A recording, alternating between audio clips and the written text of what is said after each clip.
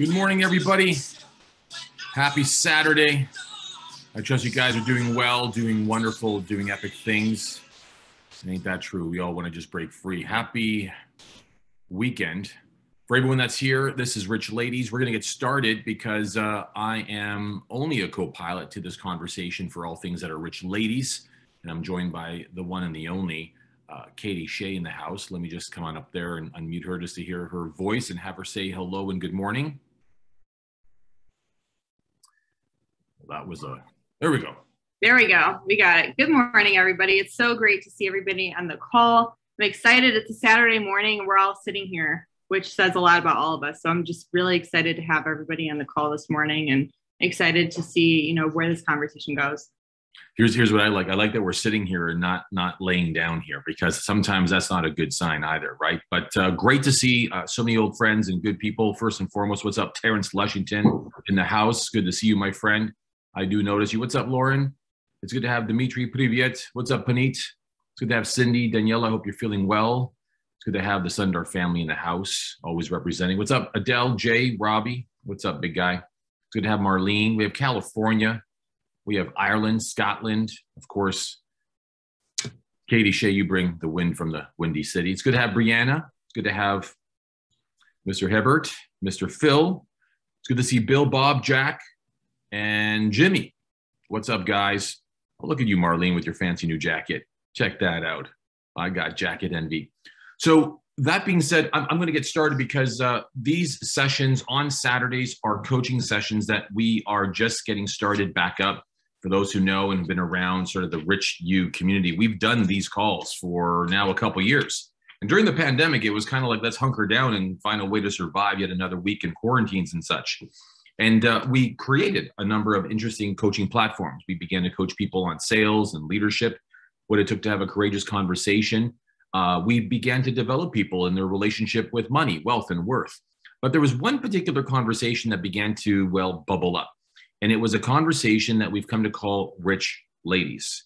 And when it came to Rich Ladies, we want to make sure that you all understand by definition what that distinction even means. Because for me, as a coach and as an author and as a speaker, I grow people richer in the things that matter. So it's not a money conversation; it's a meaning conversation. It's not like I got to have more bling to be meaningful, or I have to fly around in a helicopter to feel like I've achieved something. It's not about stuff; it's about significance. And I think significance is the new sexy. I think significance, making an impact on others while making an impact for yourself, is what life's all about. So a rich lady, as I refer to some of my notes, is really defined as someone, and Katie, I think you'd agree, it's defined as someone that identifies as a woman and as a lady truly is a living expression of self-acceptance, who feels truly expressed, who is unhindered, and is really looking to live life growing richer in the things that matter for themselves and for others. You all get that? Just give me a thumbs up. So a rich lady really is an expression. You got that, Joni? Sandra? Miss Lombardi? Miss Lewandowski? I mean, it's an expression, because some days you wake up and you don't feel like it. Some days we wake up and we're overwhelmed. Some days we wake up and we're like, we can't wait for it to be Friday or another day or someday. But that's just what it means to be human. So we are always looking for what's the best expression that resonates and moves with you. Like, what moves you? So with that being said, getting richer in the things that matter, growing richer is counterintuitive. And I'm going to get into that today because we have a lecture topic that I'm going to ask Katie what it's all about, and she'll explain why it exists. But being richer is counterintuitive. It's not in the DNA of a woman to have it all, from my research. It's in a woman's DNA to do it all. And understanding that distinction, I say that with a lot of respect, and that's why I'm a co-pilot here. I'm clearly not, I don't identify as a woman or a lady, but I stand for all people living richer in the things that matter. And that's why Katie's co-piloting this with me. But for women to grow richer in the things that matter, it's counterintuitive. Because if you want to make note of this, and especially if you're a coach or a speaker or a trainer, you might want to know this. I'm all about distinctions and definitions, right? Is that a woman is built to provide, to protect, to preserve, and persevere. Better than us guys. I'm just saying it straight, fellas. I know we got a few men in the room, like my man Jay. What's up, birthday boy? I see you, Vincent. It's your birthday all month, man. I keep calling out your birthdays. That ship has sailed, but I keep threatening to wish you a happy birthday in some new fashion, but it's going to come, buddy. But to provide, to protect, to preserve, and persevere, that's in a woman's DNA. So a rich lady embraces what's in their DNA, but to grow richer in what matters for themselves and for others. It's not selfless, but it should not necessarily come at a cost of over self. Y'all get that? Just give me an okay. So Katie, is this on point given that, you're a coach, you're a trainer, you're a speaker, you work closely with me and the Rich U team. I know that you coach and mentor a lot of women in the world of sales and leadership, largely helping them do network marketing, peer-to-peer marketing, building their own business, getting on their side hustle, and you predominantly work with women. What's your sense on what it takes to be a rich lady? Yeah, so to be a rich lady, I think that's great. Thanks, Richie. But like for me and for me talking and speaking to a lot of women, what I've noticed is that, we all want to go do all these big things and we all have these great instincts about us, but we always get stopped and we always get stalled. Right. And Sandra's like, yeah, I know exactly what that is. Right. But we always get stopped and we always get stalled. And, when for me, especially, it's that self-doubt, right? That self-doubt of, can I actually do this? Can I go out there and can I actually take my instincts and actually drive it forward to go towards the life that I really want? And so that is something that I've noticed in myself, in women that I talk to. And I think that, we have all these great instincts, but we always get stopped at it.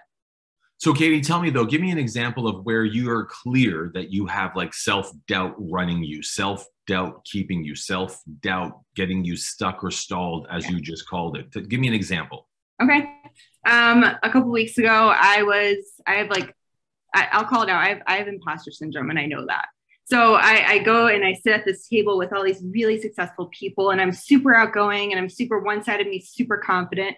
And then the other side of me just pulls back and I become the observer. And when that happens, it's really me just kind of going back to safe because I'm so scared of living out the real me or being judged or being, quote unquote, found out that I haven't made it yet. Right. And so right there, my self-doubt comes in and it takes over me. And then I kind of just sit back. And so that right there, a couple of weeks ago, I became the observer and I didn't step into my full power of that confident woman that I know that I am.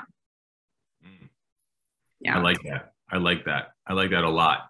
And I got to tell you that at the end of the day, I have an insight for you, but I'm going to hold on to it for a minute. Don't let me forget. I'm going to give you an insight and I want everyone to witness that it's an insight that she doesn't know I'm going to give her, but I'm going to give it to her because of what she just described. Because what a purpose of a coach, and if you're writing down any notes, and if you are inspired to be a coach or a mentor or trainer, like someone who's a real catalyst for change, an agent for transformation, as I like to call it, right? You always are listening for what's between one who's sitting in point A and point B. So what's in between that? What's in their way? Because the act of being a coach, whether you're raising money or building an MLM business, or whether you're selling products, or whether you're providing services, all someone should be doing is empowering people to get to the other side. That's all it is. It's just taking a step, going from point A to point B, and doing so without having to really irreversibly transform the things that are in their way. Because let's be real. If you have a fear of losing money, it'll be hard for you to invest. And even though you might do a great sales job and people might reluctantly invest, that fear is not gone. It just doesn't govern the decision to act in that moment, or to, in fact, buy a property, or to, in fact, start a business, or, in fact, to invite someone to a dinner or a networking event. Whatever people fear owns them. But there are brief moments where they can see the other side of that, because it's been said that everything you want is on the other side of everything that you fear. So self-doubt is not a fear. It's an experience. And if you're writing down in your notes, I would start here. So what Katie describes is what starts to overwhelm her, what becomes her, the conclusion she draws. She called it self-doubt. Well, it just so happens that I now self-doubt myself. Now, remember, self-doubt by definition, doubt is, and here it comes, according to Oxford Dictionary, is to call into question. What's up, Stephanie? Go get it, girl. It's to call into question. It's to call into question the truth. So that's a very charged definition. That's a definition. So when I'm doubting anything, and by the way, for all the mothers and fathers in the room, or people who are uncles and tias, you ever notice that your nephews or your nieces or your children, when they're about to do something for the very first time, but they're not quite sure how it's going to turn out, what do they all do? They what? What do you observe them doing? Let me see in the chat room. And if you're not driving, you can type in there. What do you notice them doing? You can see them, well, what would you say, Katie? What have you observed young people doing when they're in doubt? With young people, when they're in doubt, they get like their physiology gets like very like just crunched down and small, and I think it's just like a huge change in physiology. Got it. Very good. Now Sandra Vrankovic got it. I hope I said her name right. A lot of people are saying they go for it, they're fearless, they just do it. That's only after encouragement. You can do it, little fella. You got it, darling. You can get it. You'll be safe. You'll be fine. Because what we do is we reassure, right? We remove all reason for doubting out of the consideration. So what you notice is what we witness is hesitation, or what I like to call trepidation. And trepidation, by definition, is a feeling of fear that causes hesitation. I don't know. I'm not sure. Stay awake, Lauren. It's going to get better. I mean, I don't know if I want it. I don't know how it's going to go.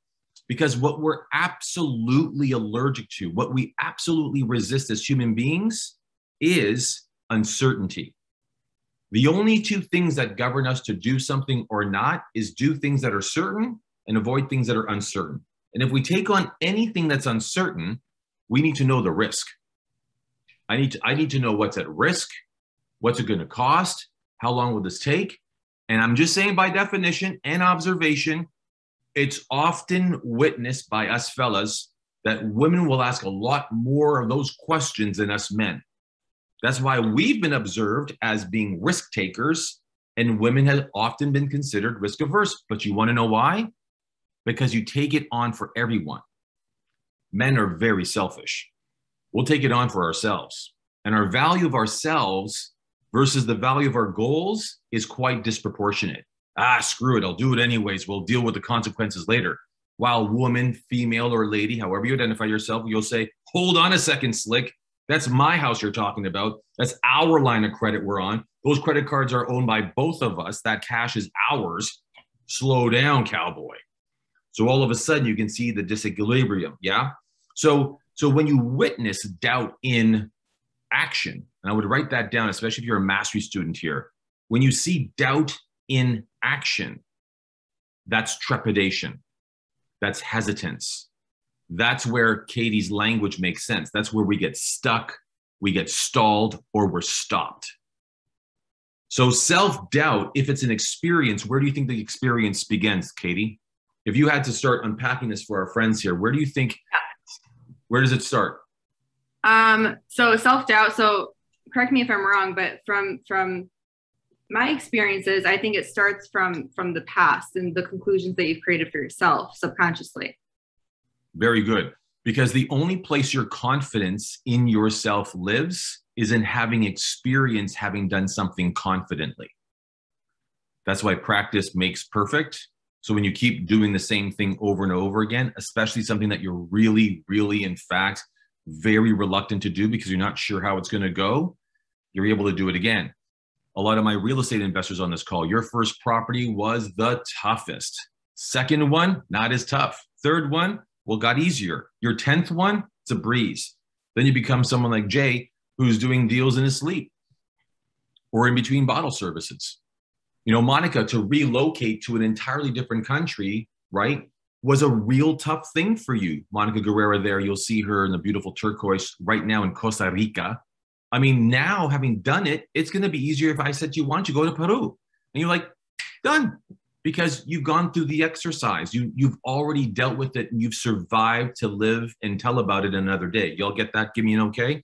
So what you've got to know is that self-doubt, I want you to write this down, is when you feel incapable.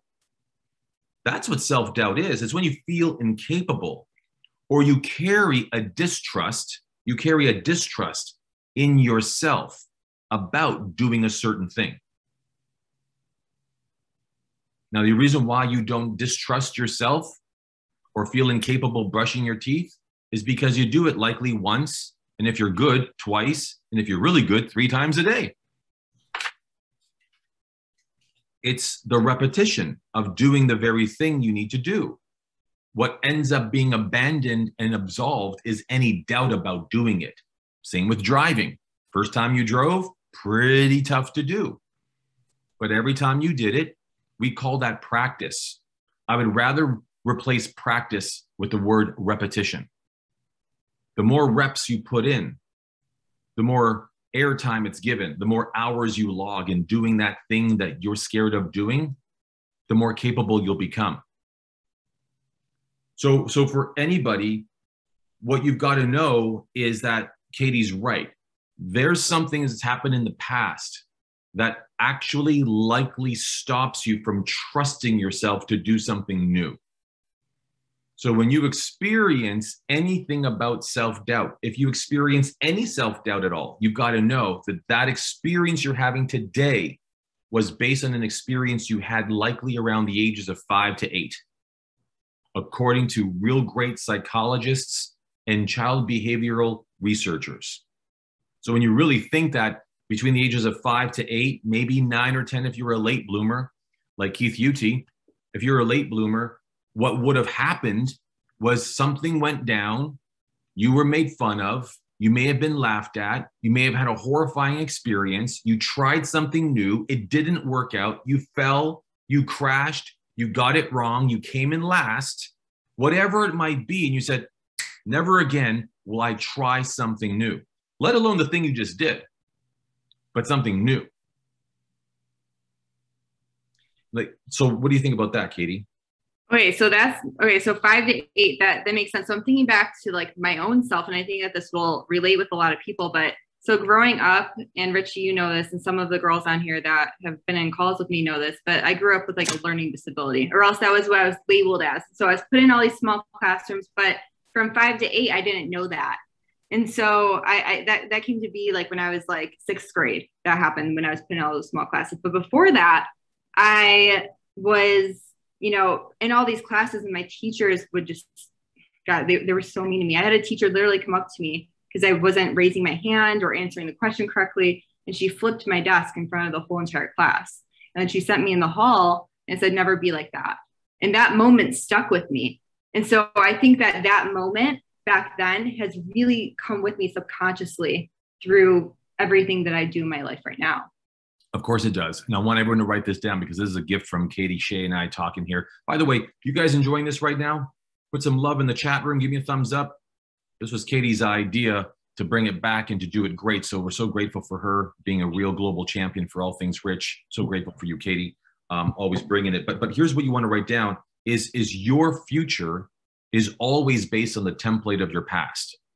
So if you ever want to get a sense of what's going to happen, how you'll respond, how you'll act, what you'll do, how you'll behave, just look to the past to see how you've already demonstrated that. And again, the way in which our minds are built, it perfected only one act over 3 million years. And that's one act: survive, self-preservation, not to be motivated, not to be lit, not to speak sexy like Terrence Lushington, not to look great like Marlene Quoroz. I mean, not to drive and do 3 things at the same time like Sama Mohammed. Keep it safe, girl. I mean, it's only built to do one thing, and that's really seek things that are certain. So whenever you see that, this is all really about the function of, write this down, especially if you're a coach or a mastery student, self-governance. Self-governance. You all have a governing mechanism. And by the time we're done here today, I'm going to share with you a way to hack that system. So this is not just going to be a real great talk with Richie D and Katie Shea. I mean, this is not just a conversation. We want to make sure it's an elevation for you, a transformation even for Cindy and Stephanie, for Danielle Tucci. So when you look at self-governance, what self-doubt does is it's a cautionary alarm. So for Katie, when she goes back to that experience, by the way, I'm not going to perform psychotherapy or transformational work here, but here's what you want to keep it simple, right, guys? Is that when you look back at her experience, what does her mind has, what it's already made itself up that any time she steps outside of the experience she had back then, she can envision a table being turned. Y'all get that? You get that, right, Katie? Yeah.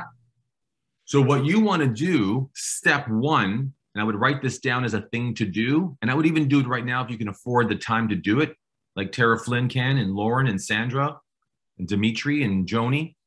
You want to write down where you feel incapable, like the things that really truly intimidate you. This is for everybody, including my good friend Don Rossum. What's up, buddy? I mean, you want to be able to write down where you feel incapable. Every area of your life, just name the things, maybe even something you've been putting off because you feel incapable.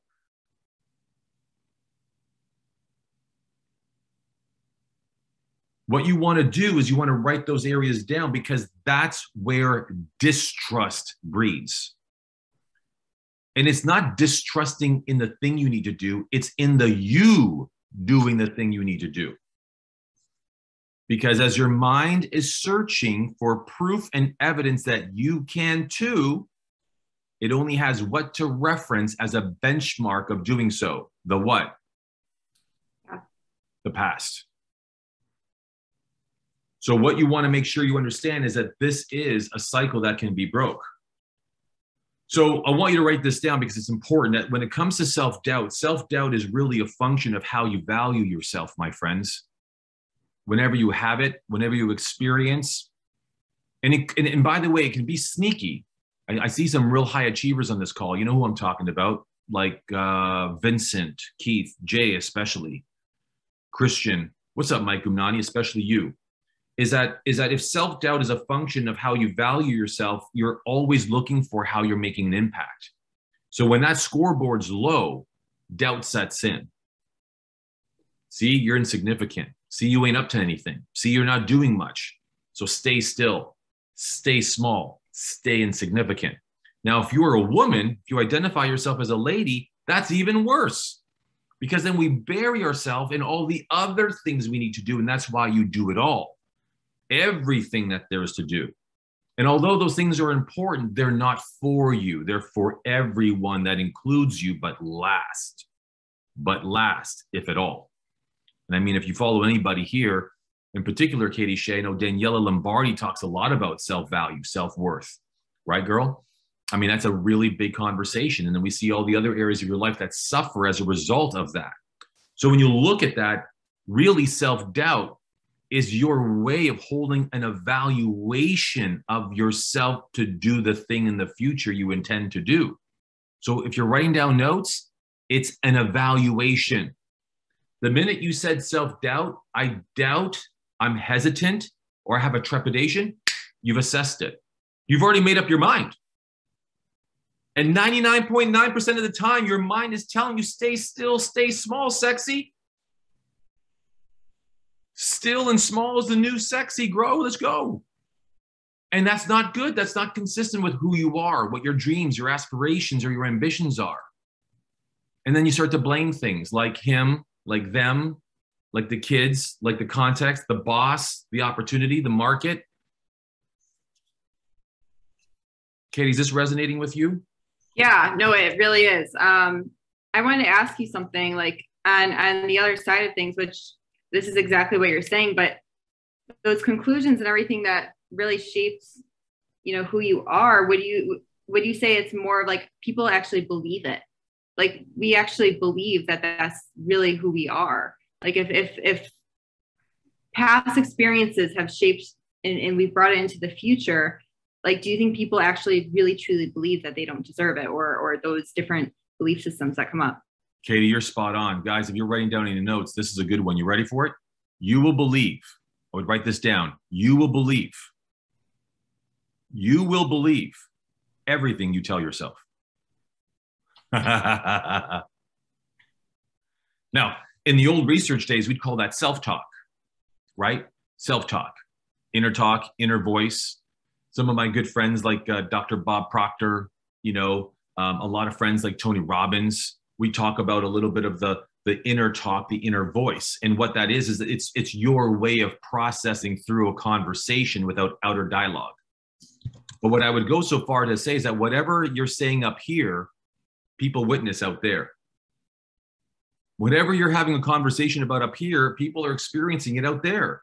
So when you really start to understand that self-doubt, when you say you doubt yourself, when you have trepidation, when you're hesitant, you've got to know that you've already performed an evaluation. You've already conducted an assessment. And it's all based, and here it comes, it's all based on your sense of the outcome. So if it's not going to go the way you want it to, if it's not going to go the way you believe it should, if it's not going to go according to the plan you've got doubt. And doubt fuels fear, fear fuels hesitation, hesitation then is seen and then is concluded as self-doubt. Well, I'm not going to do that again. Well, I'm not good enough. So here's some of the words you got to watch out for as experiences in your life so not to succumb to self-doubt. Number one, hesitation. Number two, not knowing.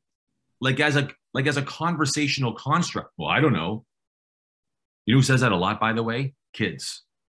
Kids say that a lot. You want to know why? Because their minds are lazy. They Google too much. The metaverse is cool, but reality is where we live. So I don't know. So when you say I don't know, it's because you don't want to figure it out. Well, hold on. I don't know. Let me figure this out. I just recently got driven to an airport and the driver says, I've been relying on this device, Waze. He goes, I grew up as a taxi driver for 10 years in this business until Uber came in and demolished the taxi business. He goes, now I'm so dumb in my own city. I need this device to drive around. I used to be able to know exactly where I'm going. I said, brother, you know exactly what you're doing, but you know what you now no longer have a real intimate relationship with is your intuition. That's what we really lose. But I digress. So hesitation, unknowing, and the last one is uncertainty.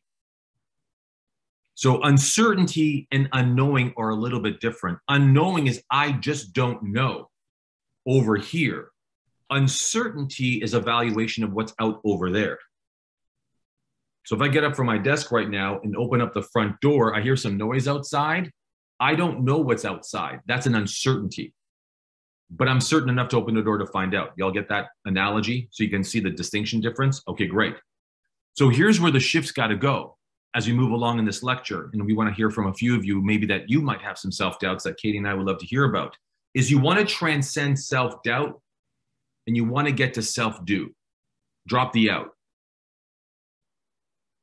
It's a bit of a phonic maneuver here. When you spell it all out, self-doubt, drop the out, and do self-do. The number one way of abandoning a self-doubting assessment of yourself is to do something. One thing, a small thing, anything, but inside the construct of what it is you doubt. Here's an example, and Katie, tell me if this is dialing in right for you. If you're a rich lady and you are saying to yourself, I really would love to start my own side hustle. I want to have my own business. I want to start a coaching business. I want to start speaking. I want to run an MLM business. I want to go out there and network market, whatever it might be, right? But I don't know if I'll be successful. I don't know if I have what it takes. I don't know if I have all the time. I don't know if I'm going to be able to be good at this. I don't want to hear from him. I don't want to hear from them. I don't want to fail. I don't want to get it wrong. All those things, right? Is this tracking right, Katie? Okay, great. What you do is one small thing. What you do is you first want to now just schedule when you'll get it done by. this one thing, one positive step towards the grand vision you've got for yourself. You want to build a business? Start reading about what it takes to start one. Because what happens when we doubt is we are overwhelmed. Who's ever felt so nervous about doing something that it started with a nervous idea, then all of a sudden you started getting the nerves, all of a sudden you had the butterflies, then your heart started palpitating, then you began to sweat, and then you started to fidget, and then all of accelerate. Who's with me? Who's tracking with me? There's some situations in my life. You get what I'm saying? That's the amplification of your mind saying, don't do it. Don't do it. Hey, girl, don't do it. Don't do it. Don't do it. And all of a sudden, it just, and then you don't. Right? You've got to live life like you're on the end of a bungee cord, jumping always and knowing you'll come back. You've got to. Because if you don't, then you'll always succumb to those functions of your physiology that's all based on your psychology, which is based in a past, which quite frankly, if you're writing any notes, your future is written by a 5-year-old. And when you realize that, you're like, oh shit, how can I at 30, 40, 50, I don't think there's anyone over 50 here. Nope, all under 50. We all look pretty damn good, Jay and Terrence, and we look good. I mean, that's what happens. And now we're in these conversations with people where we feel lit up for at least an hour because we're around people who really actually see life the same way we want to. You got what I'm saying, Joni? So to transcend self-doubt and go to self-do, here's the 4 things you'd want to do. And these are just quick actionables, but I haven't gotten to the hack yet. The first thing is you want to define what you have doubts about. You should always carry an inventory of the stuff that you're resisting, the things that you're doubtful about, the things that you're hesitating with, the things you don't know, the things that feels uncertain for you. Keep them on your radar. Number 2 is you want to zero in on one. You want to zero in on one. If you feel like you're being like ganged up on by a gang of bandits, you get out of there by punching one at a time. You can't swing at them all. Number 3 is you want to take a small step with that one. But here's the most important one, and it's the last one, is you want to celebrate the win. And it's not esoteric, right, Katie? It's not like, it's not like, oh, well, he said I can drink when I actually succeed, so, here's to me. It's not being cute. It's actually a chemistry thing. That when you actually acknowledge and say, guys, this is to a great week. I did something that I was really afraid of doing, and I did it anyway. So this is for me. There's a release of both serotonin and dopamine in such a way that your brain is now being rewired chemically to say, look at that. We did it. This is to us. And so there you toast. It's an act. It's a trigger.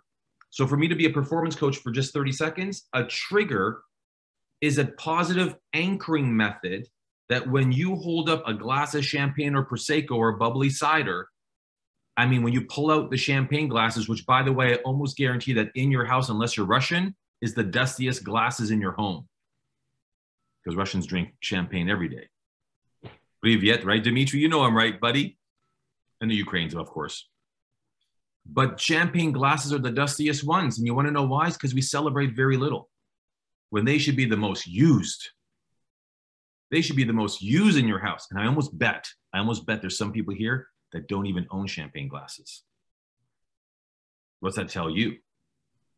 That celebrations only happens when you head to a wedding, go to bar mitzvahs, especially if it's something that's run by Karmit Noam. You all get what I'm saying? Katie, is this tracking?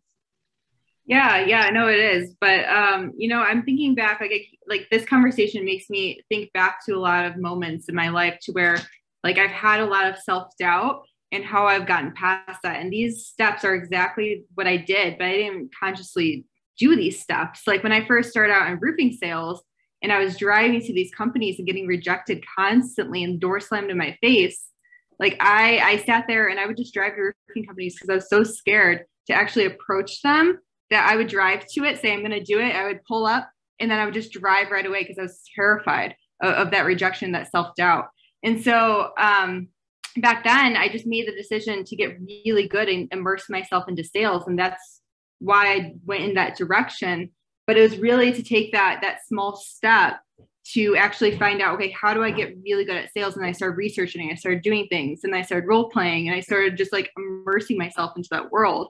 So it makes so much sense that all of these steps, this is the exact order of what you need to do to kind of counteract that.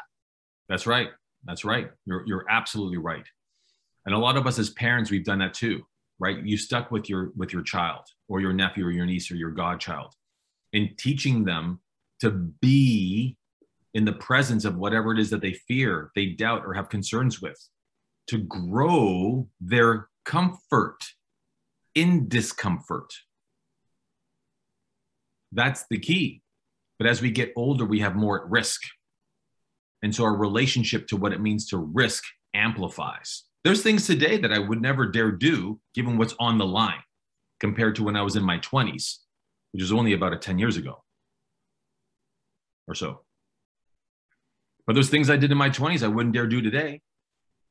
And once in a while when I do them, I'm like, wow, that was really risky given what's at risk, given what I have to do, given who's counting on me, given all the things in which I'm involved in. You all get what I'm saying? But for you, and this is a breakthrough for you, Katie, I hope you hear it because it's going to open up the next big thing I want to tell you shortly. And I want everyone to write this down because it's a realization that rich ladies have made, is that self-doubt really is a door. Self-doubt is a door that you allow to rise that keeps who you really are hidden from public view. It's a self-preservation mechanism. It's no different from if you're about to do something and you're nervous. What's the first thing that happens for you that tells you you know you're nervous? Come on, who are you? Are you the sweaty palms kind of person?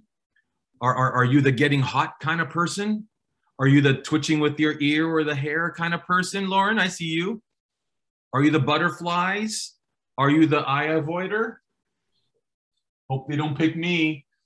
You know what becomes you to remind you of the physiology you need to become to put doubt in place so that people don't see your greatness. Because the ultimate thing that we should actually understand is that when self-doubt is ridden, what you really fear, and this is coming back to a conversation we had, Katie, is being afraid of being found out and always having to be counted on for that greatness. Adults aren't afraid to play because they're afraid to lose. As we get older, we're afraid to play because we're afraid to win and then be counted on to win always. We don't want to be counted on. We don't. Or else we'd all be up to something. You know, just recently, I just returned from New York City, an amazing city, meeting with friends and family, partners and associates. And I have a dear friend. His name is Kwaku Mandela. He is Nelson Mandela's grandson. He is the chair of the House of Mandela. And I went to an evening event run by an organization he's involved in called Global Citizen. Now, for those who don't know me, Katie, or the Rich Universe, I mean, we do a lot of cool stuff. But when I was in the presence of Global Citizen, who just, in fact, raised a bunch of money, brought massive awareness to climate change, brought massive attention to the need for vaccinations in third world countries, who brought massive attention to ending poverty in parts of the world that is really struggling to really make ends meet, I thought to myself in that moment, in this room, I was the smallest, least impactful human being I knew. Now that either scares you or that rattles you. And that rattled me. I said, how do I get to do more? How can I get involved? How can I play a part? I want in. Y'all get what I'm trying to say? So what I'm saying is that we often will play the game we're most comfortable in because we know we'll win. And that game, though, remains always so small.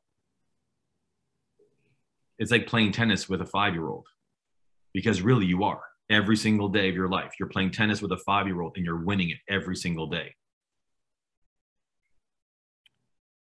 Katie, is this, before I get to the hack, Yeah. does that resonate with you? Because I was kind of talking to you a little bit. I mean, for you, you know, getting labeled with a learning disability was an adult's way of labeling you with something that then parked it rather than really empowering you with it. Yeah. And now that you realize it wasn't actually a disability, it was a dysfunctionality that required more coaching, more care, more consolation, more cultivation. And now all of a sudden it's become one of your strengths. Yeah, I use it as a superpower. And the one thing that you told me, which I thought was really kind of cool, was if you know something like that, to go and speak about it, right? Because that's when you really own it. And so, me going out there and speaking about it and talking about it, it really puts me in that empowering spot to take control and then to go out and knock myself down in the butt. I was going to say a swear word, but there's a kid. That's good. I love it. So guys, you gave me the segue as we were closing off this call and making sure that people get off to their Saturdays and practices. Some people might go back to sleep, start breakfasts, lunch. We wanted to say thank you, by the way, for being here on a Saturday. We hope this has been of great value for the rich ladies in the room, a conversation that's sensitive to and aware for what challenges anybody that identifies themselves as a woman, as a lady, as a female in the world, doing all things for everyone, but nothing for themselves, as they want to be someone. So we just want to say thank you. Thank you for being here. We also know, before I get back to that segue, next Saturday, 10 a.m. Eastern Standard Time is a very, very special coaching call. In fact, it's going to be my first. Having been a coach for nearly 30 years in my life, having been built by Tony Robbins for 7, having worked with 4 U.S. presidents, having won 3 U.S. NBA championship rings, I got to tell you, it's going to be the greatest moment for me, because for me, I'll be running for the very first time Rich Teens. And Rich Teens is going to be a courageous conversation for young people to relocate themselves and their purpose at a young age. And what makes it even more unique is that I'm going to be coaching alongside my son, who's 15 years of age, who's right in the middle of that category of 13 to 19-year-olds, where, yes, I'm paying him to be there. We've struck a commercial agreement. Before I go to you, Danielle Tucci, you can hold your thought. Yes, he's feeling a little embarrassed by the possibility of being on air with me, because we've never done anything together on air. But I want to make sure that I share a little bit of my life in a different way with those who are looking for some direction in life for their kids. And it's exciting. It's exciting for me. So I would say for all women here, and men included, bring your kids, bring your nephews or your nieces or your children. And here's why. 3 things will happen. 1, they can see what a community looks like, a digital one at that. I mean, we've got people here from Canada, the US. We've got people here from right across Europe. We've got people here from the UK, Scotland, Ireland. We have 2 people here from Dubai. I mean, we have people from all around the world. This is what a community looks like. Number 2, this is what elevation looks like by conversation. Because there's one thing about kids is they've got to embrace the power of speaking. And not like public speaking, but speaking their mind, sharing their heart, their desires, their souls, their fears, their upsets. They got to know that conversation is a way of living, fully expressed with nothing unsaid. And then 3rd is how they can get some direction, how they can understand what they're meant to do, where they're meant to go from an earlier age, so they don't have to struggle at a later time when there's more at stake, when the clock is ticking, or when mom and dad is really saying, you got to get out of the house, you're 41 years of age. Maybe 41's a bit stretching it, but I want to capture everybody in there. So I really love to see you guys next Saturday, 10 a.m. Eastern Standard Time, Rich Teens. I know Katie will be here with me. Danielle, you want to say something, or did you have a question? Let me come in there. Let me unmute you, because I saw your hand go up.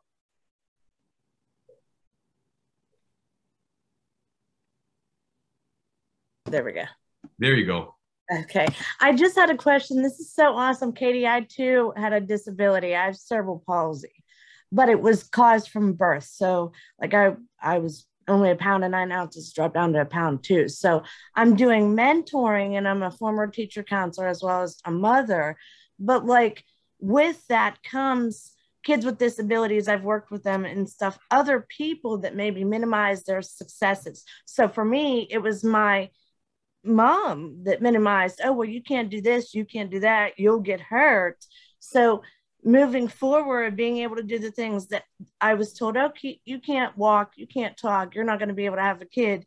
I've done that, all that surpassing, plus doing more. This is so awesome. And I can't wait to be mentoring, and I'll be on this call as well. Oh, love it. I love your energy. I love your voice. It's good to have you. And I just love it. I love the spirit.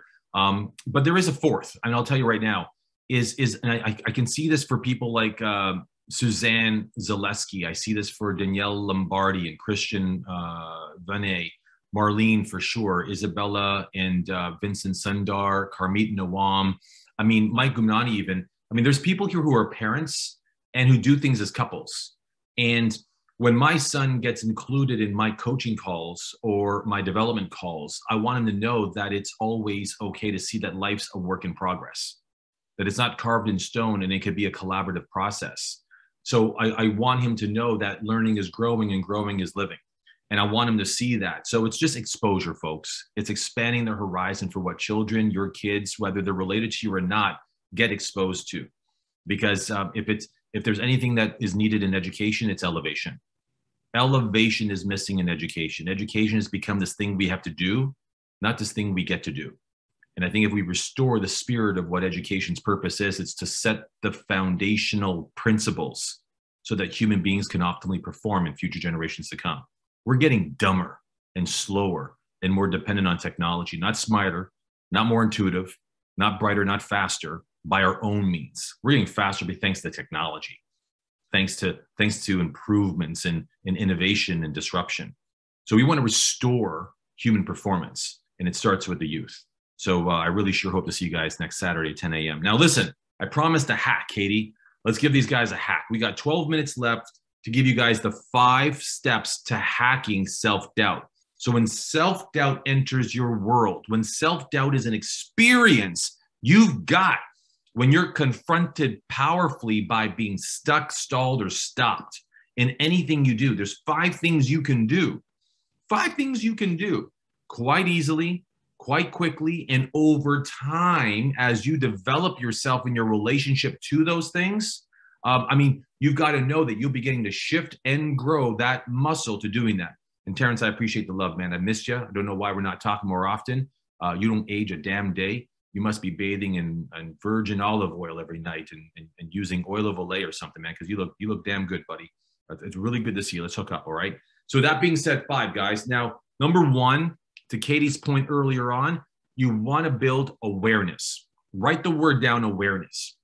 And awareness could be as simple as just talking about it. That's the most amazing part about these calls. That's why I'm the most excited about rich women, rich ladies, rich teens, rich America. I'm excited because they're just conversations. And as soon as you start speaking about what you fear, what you doubt, what you're concerned with, they begin to evaporate. Because as soon as you put attention on something, that something becomes nothing. As soon as you start putting attention on something, it becomes nothing. So when you speak it, you own it. If you don't speak it, it owns you. Another reason why Rich Teens is so important. Tell me what troubles you. Tell me what's haunting you. Tell me what's going on in your mind. Speak it. Find a word. Look for it. I'll give you help. Take your time. As soon as they voice it, it begins to evaporate. And I know Danielle Tucci, given your track record in this space, I'm sure you agree and understand. But if you were to elevate the awareness, you can also keep a journal, right? And a journal doesn't have to be fancy. And a lot of people think that a journal is something like your memoir, that, well, what if someone reads it one day and it doesn't read well? That's not what I mean. We're not writing a memoir. A journal is a mental dump. It's where you park thoughts, fears, concerns, joys, or the experiences of life in a particular time. It doesn't have to be pretty. It doesn't have to read well. You're not going for your Nobel Laureate Prize.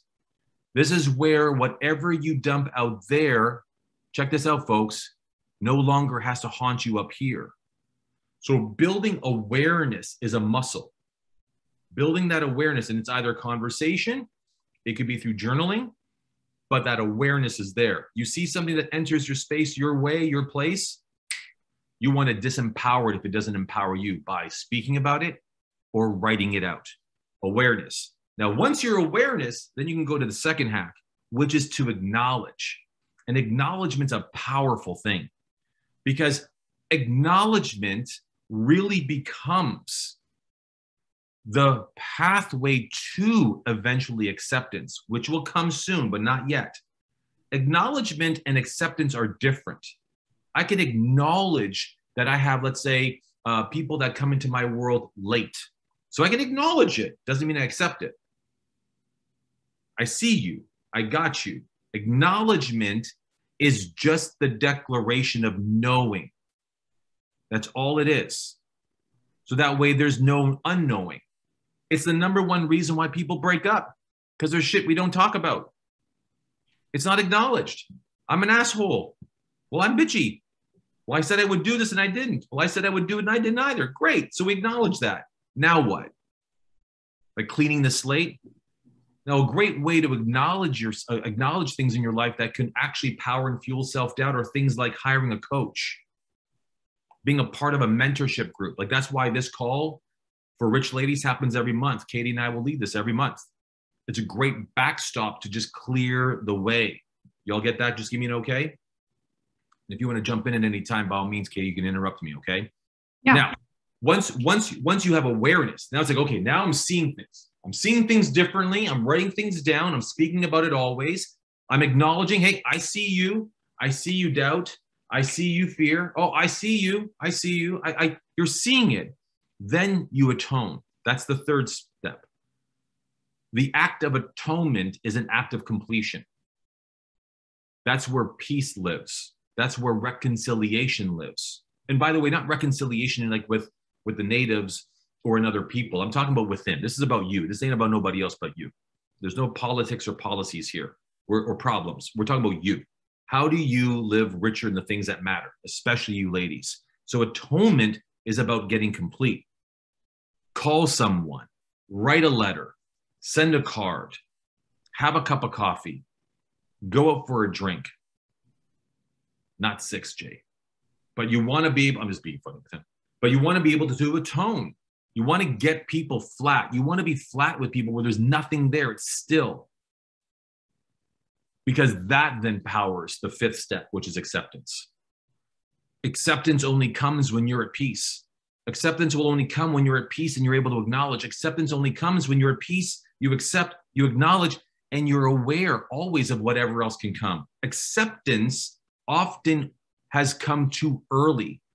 Ever been in a position where you accept something, but you're still angry, therefore you're not atoned? Or you accept something, but you're not really aware of how often or where it comes from? I got friends in the western part of Canada right now. My prayers go out to them in Abbotsford, BC. A levee broke, 100-meter breach. My dear friends like Don and Patrick, I'm thinking about my RAIN members out that way, my dear old friends, and I think to myself, gosh, the first question I have is, where's the breach? Right? While people are talking about what to save and what to rescue, get to the breach, get to the source. That's what awareness does. Gets you to the source of the breach of why you're doubting yourself. So when you're accepting things, you're not accepting things because you've become nullified to the fact, well, I guess I'll never get to be successful. I guess it was never in my cards to ever have more than enough. My mother was always the hardest working, so it makes sense that I am too. Or I have parents that never had enough, and I guess I don't either, so I guess it's just meant to be. No, that's bullshit. Your life's meant to go the way you want it to go, the way you've meant it to go, the way you intended to go. What's preventing that from happening is all the things you say in between you thinking it and getting there. That's it. That's all it is. So acceptance is a very powerful gift you give yourself and others. So that then the fifth step is you align. You're able to find a new alignment to being able to commit, to create a goal, and so to go. It's where clarity is restored. It's where conviction is reset. It's where confidence is recalibrated. It's where you are re-inspired because you're completely in alignment. I've met a lot of people in a lot of agreement, but not alignment. They're in relationships, but don't really want to be. They're in businesses, but don't want to be there. They're employed by an asshole, but remain there. I mean, we all are in agreement, but we're not always in alignment. So alignment's the truest form to tell you, are you truly in alignment? Are you moving right and feeling light? And I would write those two last phraseologies down. Are you moving right and feeling light? Because if it's not right and not light, then there's something wrong. You're dragging dead bodies with you. You're carrying the trash to the curb 3,000 miles from here. And that ain't no life to live. It's been often said, it's not the weight in life we carry that kills us, it's the way we carry it that does. So travel right, travel light. All right, Katie, does that make sense to you? Yeah, it does. And I know we have like a couple more minutes left, but I think the biggest part for me with going through all this and just having a coach this past year, you as my coach, I've built this muscle of going through these steps, but the big one is that awareness, and how you said it's a muscle being built, and having that complete awareness to when you have that self-doubt experience come up. And so it's a constant practice. And so for me, it's always just creating that massive awareness. So then you could go through all these different steps. So then you could come to alignment and fully commit to where you want to go. That's amazing. You know, great to be with you, by the way, today. So great that you brought this conversation about self-doubt. Thank you for all the work that you do and the coaching you provide women around the world. Good value today, guys. Big thumbs up. Yes. We're grateful for that. That's all. That's why we do it. We're grateful for you today. I mean, for those who are Rich U subscribers, all of these lectures are available. The recordings are, the workshops, the workbooks, all at Rich U.